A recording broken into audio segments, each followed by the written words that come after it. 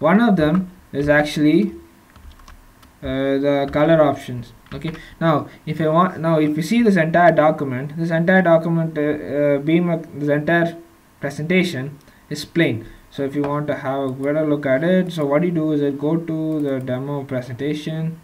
This is the presentation. So if I were to give a presentation mode, it's, if you look at it, it's simple, neat, and these, and I'll explain you guys in a moment as to how to make these animations. But if you see, this presentation is extremely simple style wise, but it's more than sufficient to say any information. This presentation is simple. Okay, now thing is, if this is actually the plainest version of the most plain version of the presentation. If you want to change the color throughout the presentation, what you have to do is just write the color name within the options, and if you run this, and there you have it. Throughout the document, the color of the document is changed. Initially, the default color of the presentation was blue. Now it's red because I changed it to red over here. Suppose if I set this to say orange, no, something little contrasting, green, let's say. Run this. I guess green is not available, so if I set this to orange, let's see if orange is available. No, orange is not. Brown, hopefully brown should be there. Yeah, I guess, yeah, now it's now the entire presentation is in brown except for this part. So this way, if you want to change the color style of the entire document, you can just change it over here. What I usually do is that I don't use any of these. I just go with some default theme templates available. Okay, now before I start with the default theme templates, let's use some of the basic theme packages that are available in LaTeX. One of them is actually called as the Beamer theme split. Now what this does is that it creates some basic banners and color themes for the entire document. So if I were to uncomment this out and use this line, use package Beamer theme split, it will create its own, banners and blocks automatically. So if I see, this is the presentation. Now if I run this, and there you have it. The entire presentation has a banner over here, and this banner is blue in color, and you have a banner on the top and they're also colored black and blue. And these are actually this is the basic theme split, basic banner template available for LaTeX. And there might be other packages that kind of give you different styling for Beamer presentations. You can just check it out. And what I do is that now, with this being said, now let me just make this brown and check. Let's see what happens.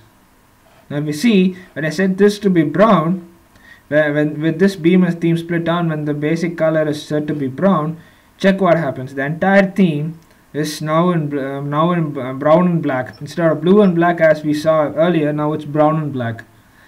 That is because of the theme setting.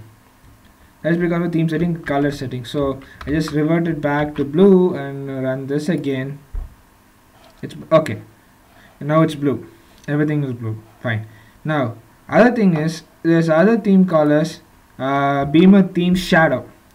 Now what this package does is that it adds another shadowing layer to your theme. For instance, if I were to run this, you see this shadow outline outline about the border. This is because the shadow is actually because of this theme shadow. And also check this out. Check this outline part over here. If you can see, this part is blue, this part is black, and the process, as you go from left to right, it gradually fades out to black. These kind of transitions are possible because of the commands written in the Beamer theme shadow. So if I were to just comment this out and run this, comment this out and run this, theme shadow also superimposes the conditions, so you get this. But if I were to comment this out, run this, the presentation is plain. Now if I run this, it invokes the theme split. So what happens is that if you invoke Beamer theme shadow package, it automatically invokes Beamer theme split as well.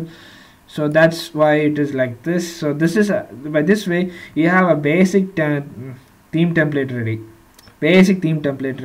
Now what I usually do is that I do not use any of these. I use some basic themes on the top, some predefined themes available, and color themes and presentation themes available, slide themes. Okay, but before we go about with that, I'll let you guys know a few more stuff. Now if you look at the presentation, now let me just open this presentation again. Now it's kind of better. Now if you see in this presentation, all the pages are fine. Okay, if you can zoom it at the bottom, you see a lot of options over here. These are part and parcel of the presentation, that is helpful for to move to other part of the slide. These are operatable as well. These come as a part of the slide, so you don't have to worry about it. The thing I'm trying to concentrate right now is about these options over here. You see this footer over here. This footer says my name and extra contents 1, extra contents 2, and here in this part it says that demo it just types the presentation title completely. Now I just purposely wrote this extra contents and extra contents 2 small, so that I just wrote them small so that they fit in. On the other hand, if I have a very big explanation of where I am and everything, like I studied did my masters in this, from this department, in this institute, from this country, so on and so forth. If I were to write this with multiple backslashes, then it will be how do I put it? Then it will occupy a very large space over here. For instance, what I do is that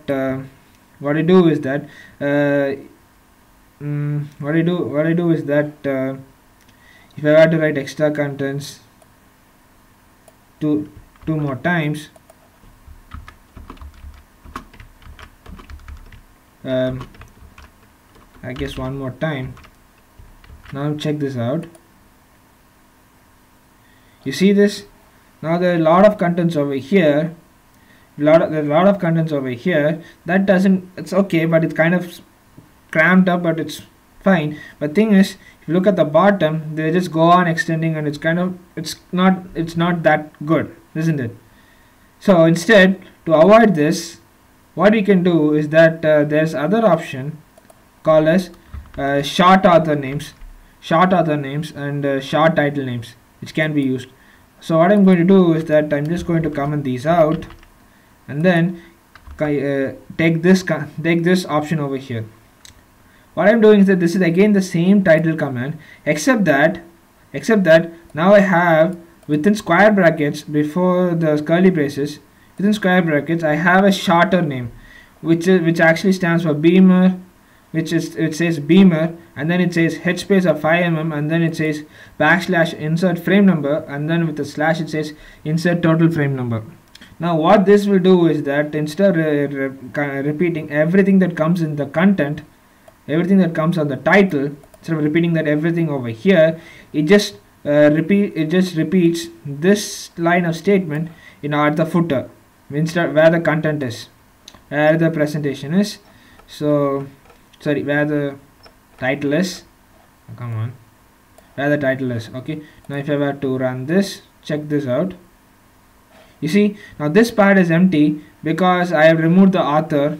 I just commented the author part. Now if you see this part, it's Beamer 1 out of 7, indicating that there are 7 slides, out of which I am in the first slide, the second slide, third slide, fourth slide. This is again a part of fourth slide, so on and so forth, like that. Okay, now that's the advantage of the short name. This short name will not, in my understanding, will not work in authors or title. authors or report, I mean sorry, articles or reports, but it works in